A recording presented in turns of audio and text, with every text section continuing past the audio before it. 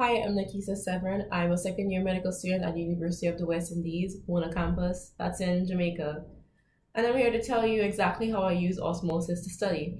Now, the first thing I'll do is not want to get out from my bed in the morning, like a lot of medical students struggle with. So I'll just take out my phone, I'll watch a review video on osmosis, and then that'll actually motivate me to get up and start planning my day. Now, when I plan my day, I look at my lectures from my school and I find the topics that I need to do, and I get a video that pertains to those topics, and I just leave them in my schedule. So when I start studying, I'll watch a video and then I'll read from the textbook. Now, what these videos do is that they give me the key points that I need to focus on when I'm studying. So when I read the textbook, I say, oh, I've seen this before, and I actually start focusing more on what's important and I remember it.